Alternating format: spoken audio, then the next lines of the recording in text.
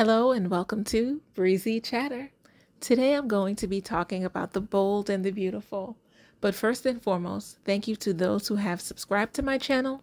Your subscription is highly appreciated, and let's get started. So it looks like a lot has happened in the past couple of weeks. We have Thomas back at Forrester working with Hope to save her line, Hope for the Future. And although Liam was very upset that Hope made this decision, but he said he's not going to let Thomas be the reason why their marriage falls apart. So we have Liam, Wyatt, and Deacon all shocked at Hope's decision to allow Thomas another chance to redeem himself. But the most interesting conversation took place between Steffy and Finn.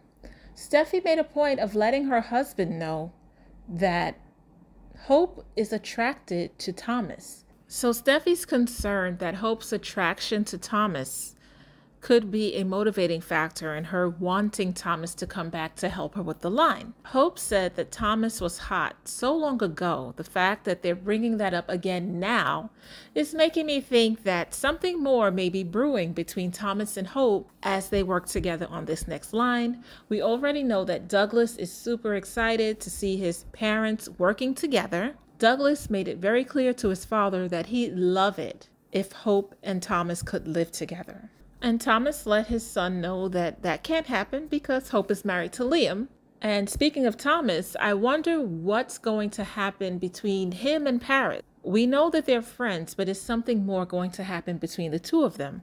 We'll have to wait and see what happens there, but I have a feeling that this time Hope may be the one having more feelings for Thomas than the other way around, but we'll have to see. You guys let me know what you think is going to happen between the two of them in the comments. So it looks like Ridge is back. Or should we say he was never too far in the first place?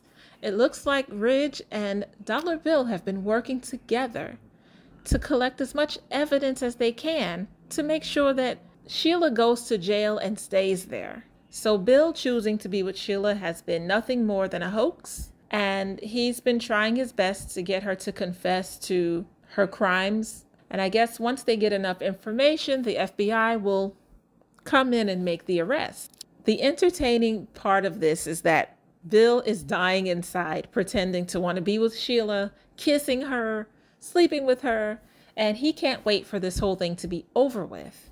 And little does he know, she's not enjoying her time with him either. She'd very much rather be with Deacon.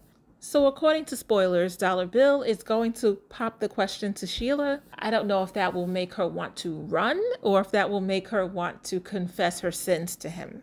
We'll have to wait and see what happens there. And I must say, Ridge has a new look. He's got the high-low hairstyle happening. He's got a little ponytail in the back. I don't know what's going on with him, but I cannot wait for him to come face to face with his family and to let them know what he's been up to. So these past couple of weeks have been quite interesting, and I'm looking forward to the weeks to come.